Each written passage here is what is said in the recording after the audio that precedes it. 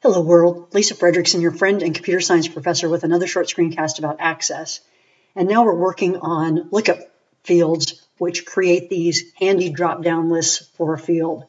And that improves productivity because it's easier to pick a choice off the list than type it in. And it greatly improves accuracy because you know that the value will be spelled correctly because you're just selecting it off the list.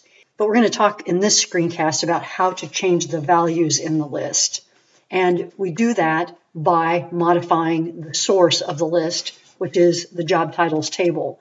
Now, it doesn't matter if you're in the job titles table or a query that's based on this table or a form that is based on this table. All three of those objects, a table, a query, and a form, can be used for data entry.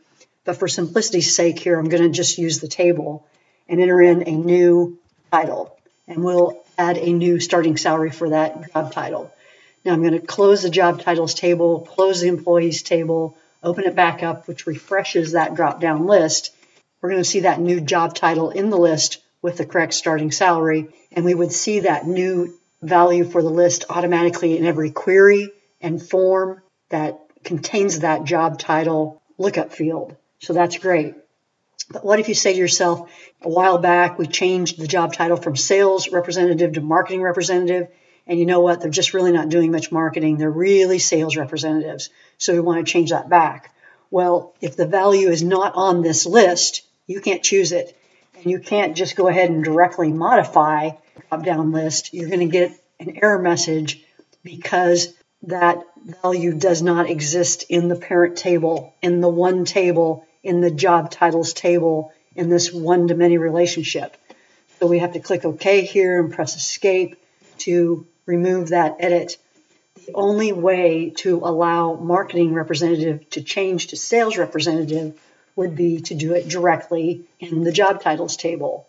So here we have the marketing representative record, and if I change that to sales representative, you'd think that would work, but as soon as I click off that record, I'm going to get another error message. The record cannot be deleted or changed because tables employees includes related records.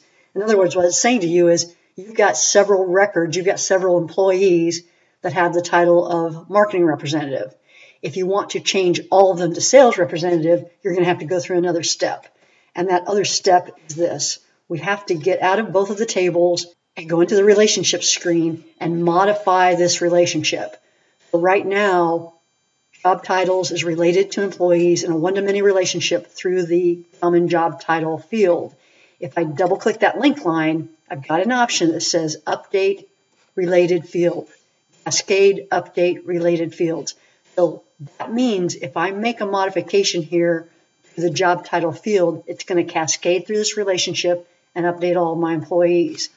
I'm going to go ahead and click OK and save and close my relationships. Now I can go into job titles, change that marketing representative title, sales representative, and it's going to cascade update all of the related employee records.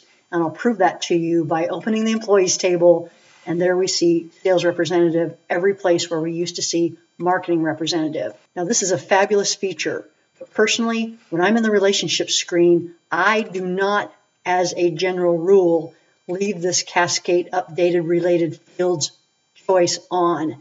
Because again, what it's doing is cascading through a relationship and updating all of the records in the child table behind the scenes. And you really don't want that to happen without your knowledge. So I leave that checkbox off and only check it, only choose it when I'm specifically making a modification that I do want to cascade, as I just showed you. The next cascade option is even more dangerous. Cascade Delete Related Records. That means if I delete a parent record, I would cascade through this relationship and delete all of the related records in the employees table. Now, sometimes you might want to do that if you've got a bunch of test data in a child table that you're just testing and then you want to delete all those records all at once. But for the most part, you leave those two checkboxes clear and then only choose them when you're making a specific update modification or a specific number of records that you want to delete in a child table. So that's how to change your drop-down list. You can either add new records Or if you need to modify an existing record that has related records in the mini table, in this case in the employees table, you need to go in and modify the relationships first before you can make a change to a parent that already has existing children. Thank you.